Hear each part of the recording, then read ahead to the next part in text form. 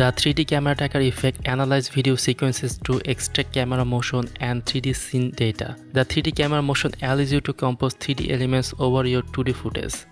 The footage we are gonna use in this tutorial is uploaded to the timeline, and we are ready to start tracking. Select the footage, navigate to the right of the After Effects and click the tracker menu.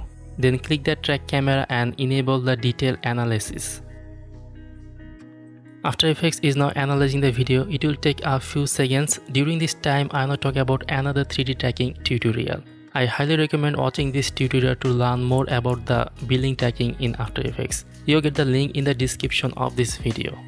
Once your footage is analyzed, you'll see there are a lot of tracking points in the video. Let's find a red target that will appear to help us visualize the plan. Now right click on it and select Create Text and Camera. Next, highlight the text layer and adjust the scale and rotation of the text.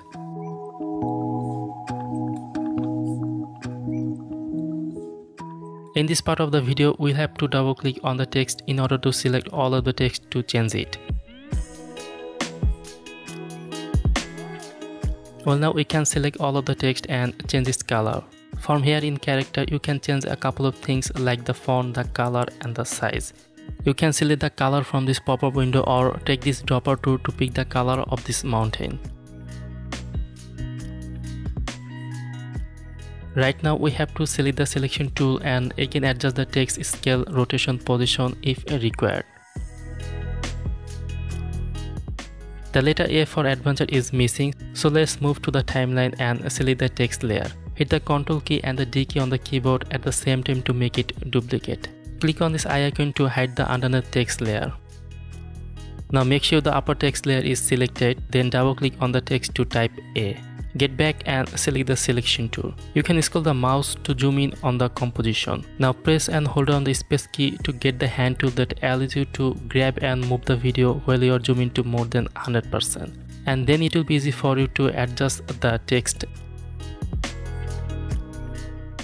Next, we can unhide the underneath layer of the text and take necessary steps to change its size, position and the color.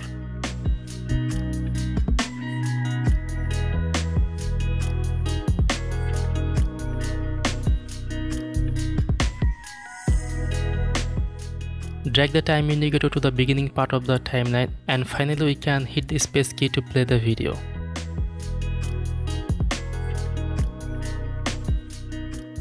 That's all for Adobe After Effects 3D tracking tutorial. You can watch other similar tutorials on this channel to learn more about Adobe After Effects.